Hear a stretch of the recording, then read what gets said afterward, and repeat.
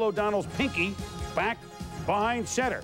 But Mark Brunell started today for Jacksonville, the hero in their first win.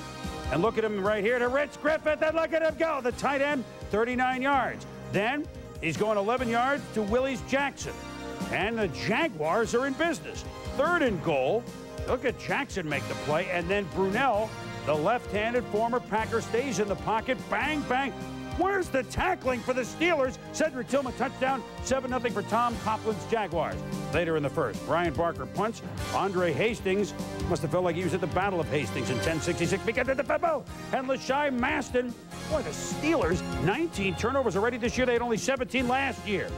Bill Cowher, team has no power, as little man James Stewart to the 5-2 Bulls touchdown. 14-0 Jacksonville. But Neil O'Donnell played pretty well. To Yancey Thigpen, wide open across the midfield stripe and inside the 35.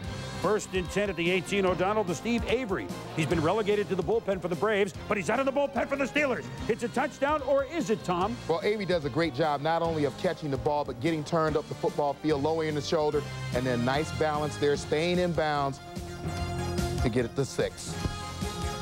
So it's a 14-7 game. A 4th quarter, 3rd and goal for the Steelers. This time O'Donnell wears it. It's over Thigpen's head. And Norm Johnson called on the kick his 3rd field goal, 20-16. And then Bam Morris nowhere in the 4th quarter on 4th and 1. And look at the Jacksonville defense doing what usually Pittsburgh does. Next Steeler possession, 4th and 6. Incomplete plus, they were flagged anyway.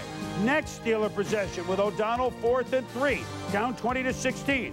Scrambles, does a nice job, could have run for the first. No, he wants to throw, but Joel Schmingy hits him. And again, on 4th down, they don't convert. The Jacksonville Jaguars have defeated the Pittsburgh